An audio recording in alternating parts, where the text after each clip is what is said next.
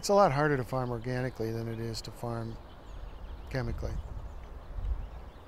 Well, it's a pretty much of a total commitment to a completely different way of growing in a much more traditional sense, really. It's much more complex.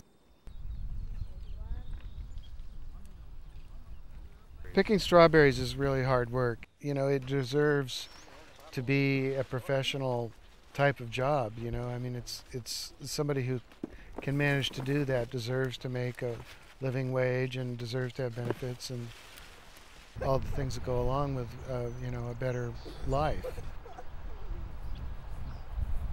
Nobody really knows for sure, looking at a strawberry, exactly how much time went into it, but you can really bet your boots that every strawberry that you eat has the imprint of a number of people directly working with that individual strawberry, and it's quite a labor of love.